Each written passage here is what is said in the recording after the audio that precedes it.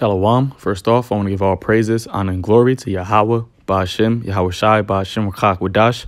Yahawah is the Heavenly Father's true name in ancient Hebrew. Yahawashi is the name of his only begotten Son, the Savior of the nation of Israel, starting with the elect, who the world ignorantly calls Jesus Christ. Peace, grace, and mercy be upon the house of David, the Bayath Dawadah, which is the elect, the men, women, and children that are predestined to receive salvation and to be the first fruits of the kingdom of heaven, which is the kingdom of Israel, and double honors of the apostles of great millstone who I learned this truth from, through the spirit and power of Yahawah, Ba'ashem, Yahawashi. All right, so this lesson is just going to be around, the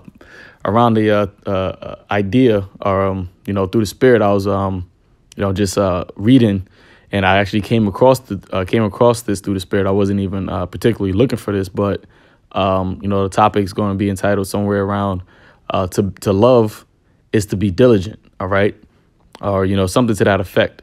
Okay, and basically, going into the word love in the Greek, all right, you have the word agapeo, and you also have the word phileo, okay, and there's two different types of love. Right? It has two different meanings, and then the word agapeo goes in actually into being diligent, all right, and that's what Yahawah Ba'ashem Yahawashi is seeking after, us to show, all right, to show our diligence. All right, that's showing our diligence is showing our love for Yahawashi.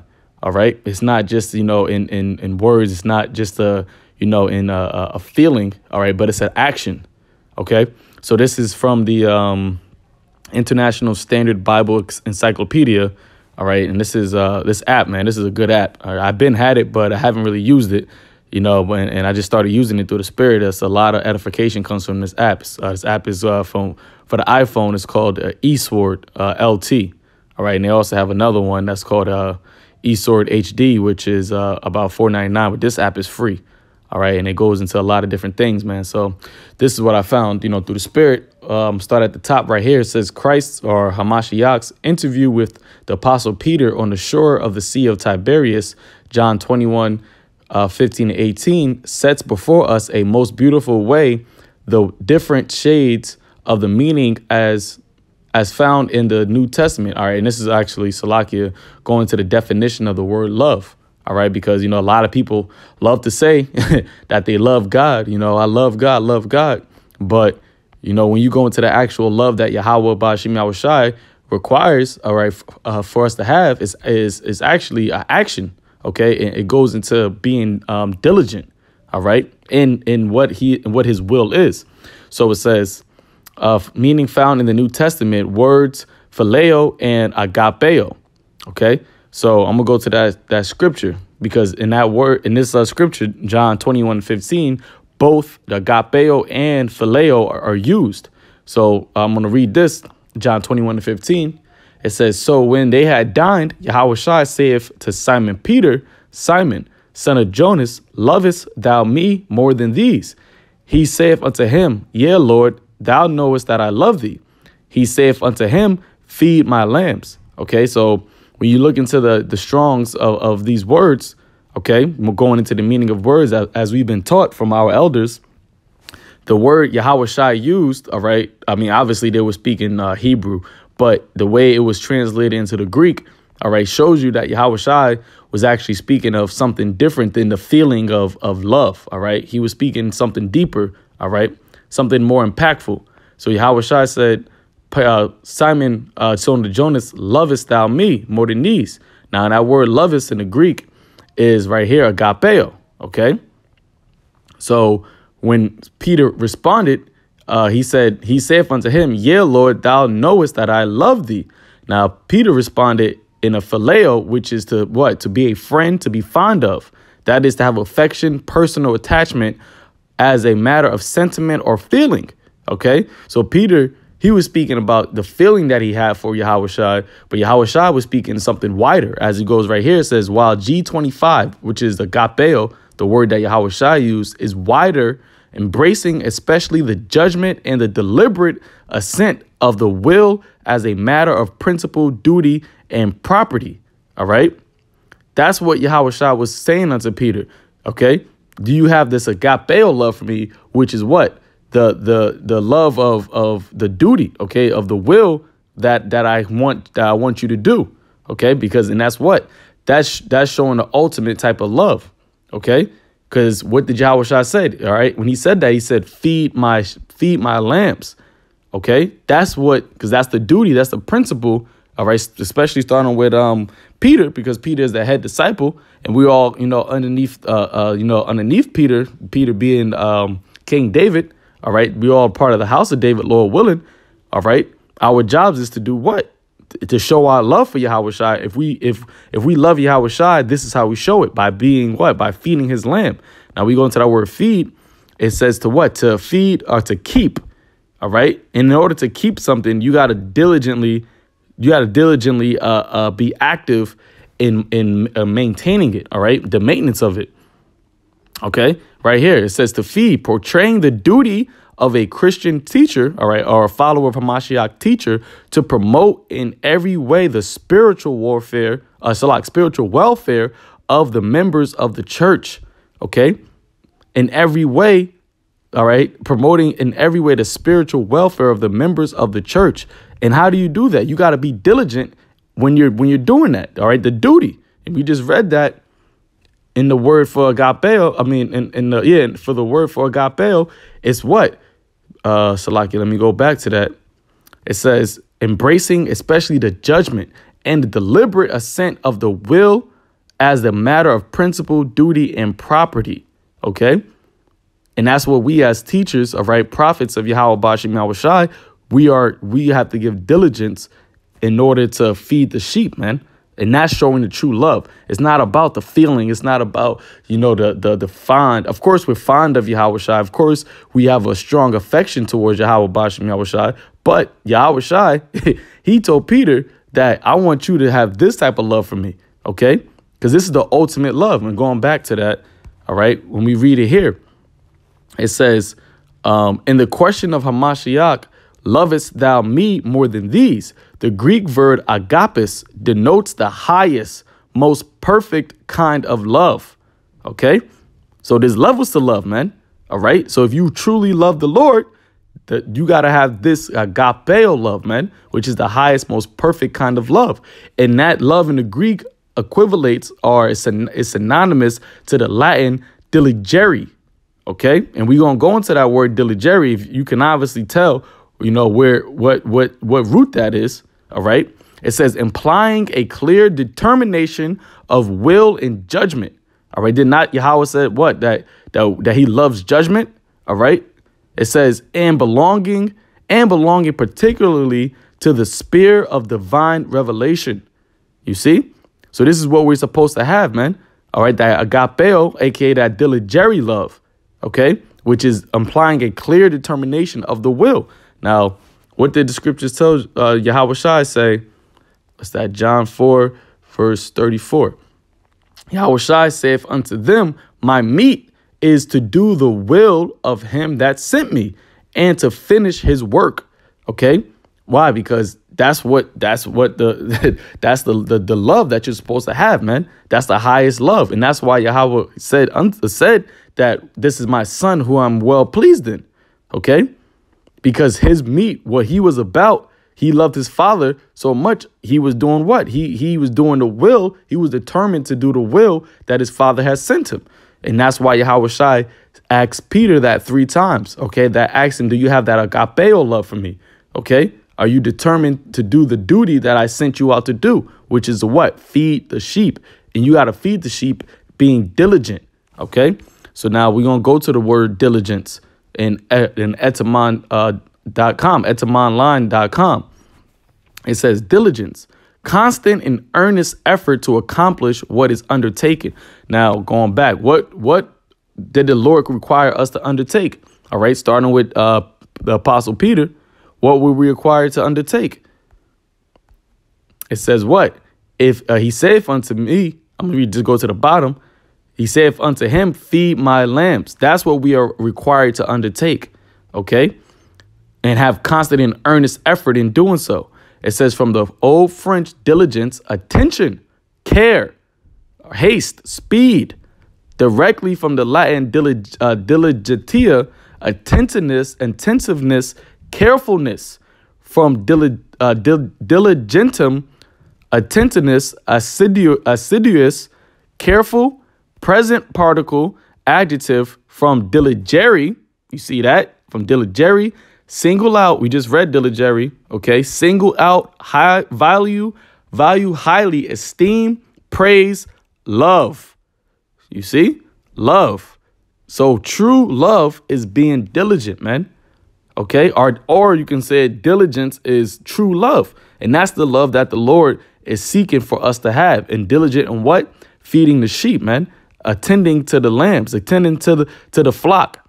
Aspire to be content with, appreciate, because we got to appreciate what the Lord gave us, which is his wisdom, knowledge, understanding. All right. His sacrifice for dying for us. Okay. For being that unblemished, perfect lamb. Okay. And the way we show our true love. All right. The highest form of love is by what? Giving diligence. All right. So we get a couple scriptures on that. Because when you go into the word, all right, a lot of times when you click in, if you just search diligent and love, a lot of scriptures come up, man. Let me see. Diligence, love. See what comes up. All right. There was a couple more. I might have to put diligent or something else. But this is one. This is 2 Corinthians chapter 2, 2 Corinthians chapter 8, verse 7. Therefore, as ye abound in everything, in faith, in utterance, in knowledge, and in all diligence, and in your love, okay? And that's the what? The agapeo, okay? Your love. To us, see that ye abound in this grace also. All right? This is, where else you got it at? The book of Hebrews chapter 6. I believe it's verse 6, around the 14th chapter, 14th verse.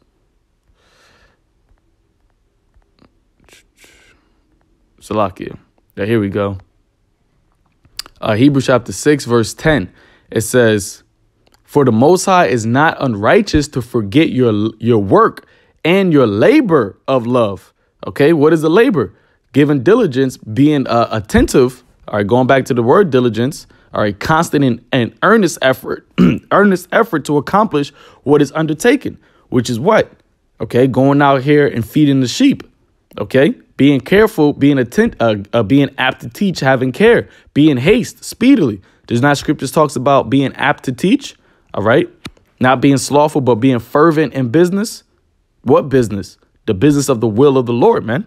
So it says, is not unrighteous to forget your work and your labor of love, which ye have showed toward his name, and that ye have ministered to the saints and do minister. That's a service right there. You go into the word minister, it means to serve or servant. It says, verse 11, and we desire that every one of you do show the same diligence. Okay, to the full assurance of hope until the end. Okay, so what? That diligence is equivalent to the labor of love, man.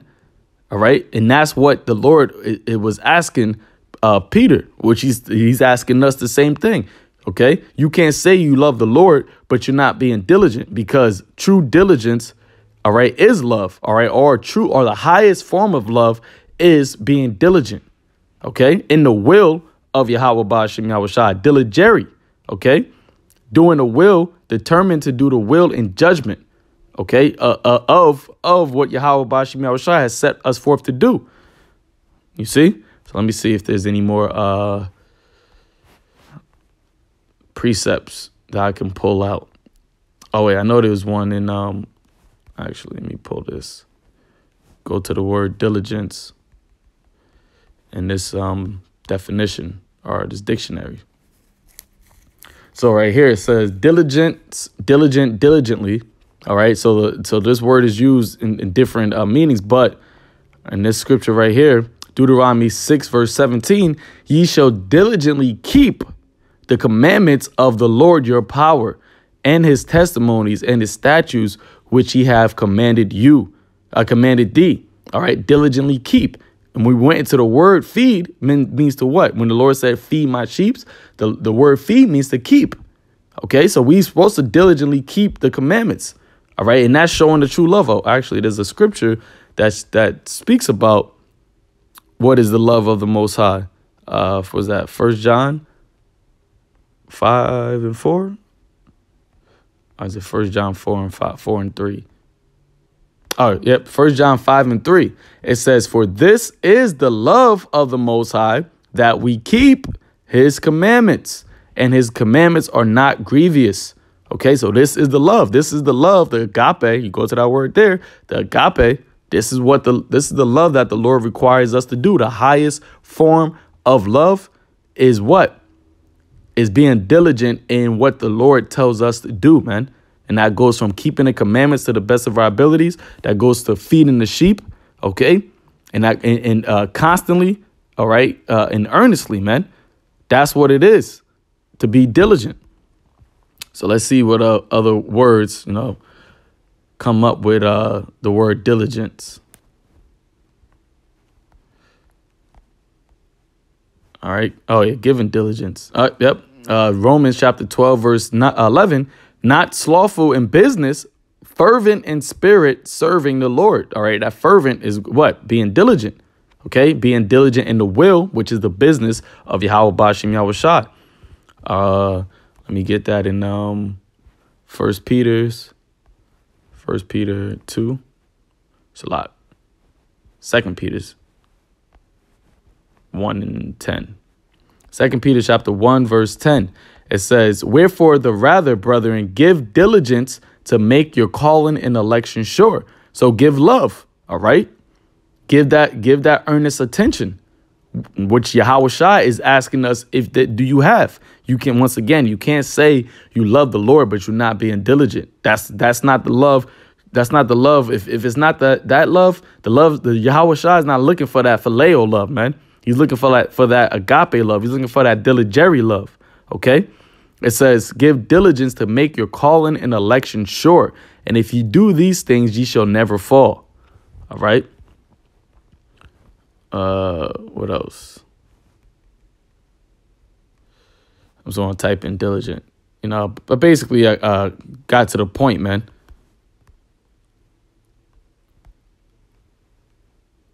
It says Proverbs 4 and 23. It says, keep thy heart with all diligence, for out of it are the issues of life. Okay.